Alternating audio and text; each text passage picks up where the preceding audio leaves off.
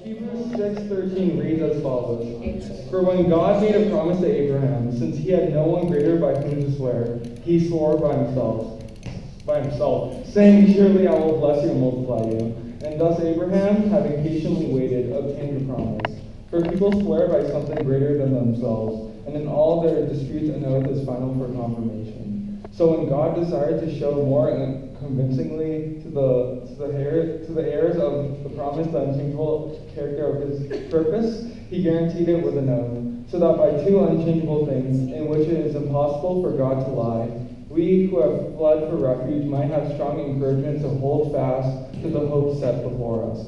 We have this as a sure and steadfast anchor of the soul, a hope that enters into the inner place behind the curtain, where Jesus has gone as a forerunner on our behalf. We're waiting in the line of God's promise, but it seems like people are easily swayed by worldly temptations. Just kind of peeking at you right now. I'm so happy. Oh my gosh. Look at this really funny text that I just got. That is hilarious. I know.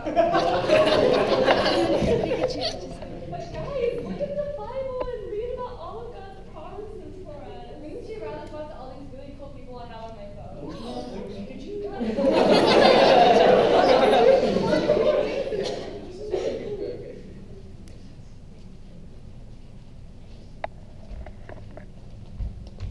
Some people struggle in living a godly life and instead find their identity in idols, such as the pressures of school.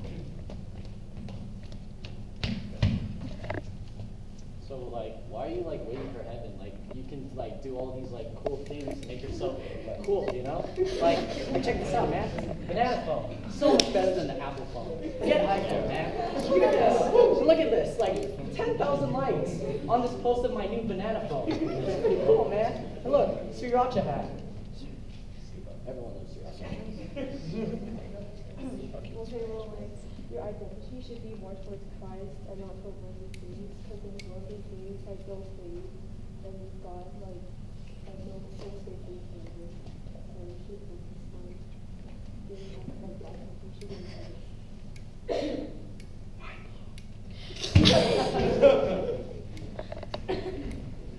Oh, so stressed out. The pressures of school. Oh, I'm so stressed out with all these SAT and AP classes. Why aren't you studying? Jeffrey, in Matthew 6, Jesus tells us to not be anxious and to trust Him and to provide for us. And in money or wealth. Hey, I make so much money. You should come and work with me because everything is about money. It's super good. You'll be so happy and everything. Well, I don't need to be rich. I'm rich inside and in heaven, too. In physical appearances.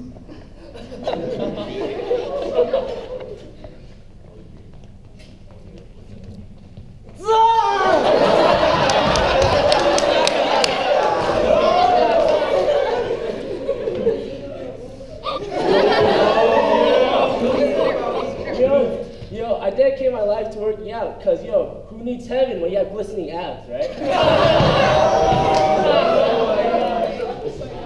going to have new bodies in heaven.